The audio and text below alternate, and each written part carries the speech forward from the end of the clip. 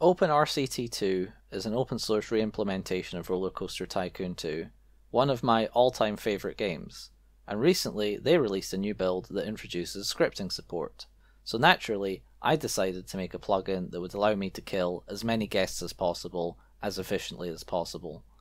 You may be asking why you would want to do that, and I would answer that with another question: why wouldn't you want to?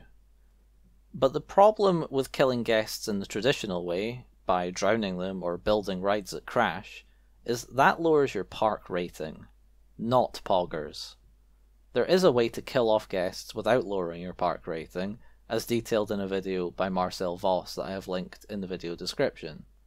I recommend watching that video for more details, but in a nutshell, you can build rides that exit into the ground and the guests will fall to the bottom of the world and despawn.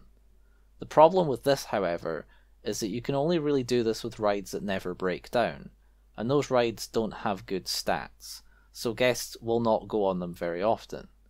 Ideally, you would build a roller coaster with a high throughput and exits that despawn guests, but when the roller coaster breaks down, mechanics are unable to get to the ride exit to fix it. I set out to deal with this pressing issue by writing a horribly coded plugin. I present to you the Suicide Booth Manager. It works like this. You build a ride with a suicide exit. When the ride breaks down, it places a piece of path inside the raised ground and connects the path around it so mechanics can get to the ride. Once it is fixed, it removes the path and the euthanizing can continue.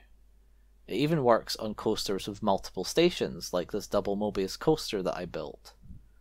If you want to use this plugin or just laugh at how bad I am at coding, then I've included a GitHub link in the description. Thanks for watching and happy euthanizing!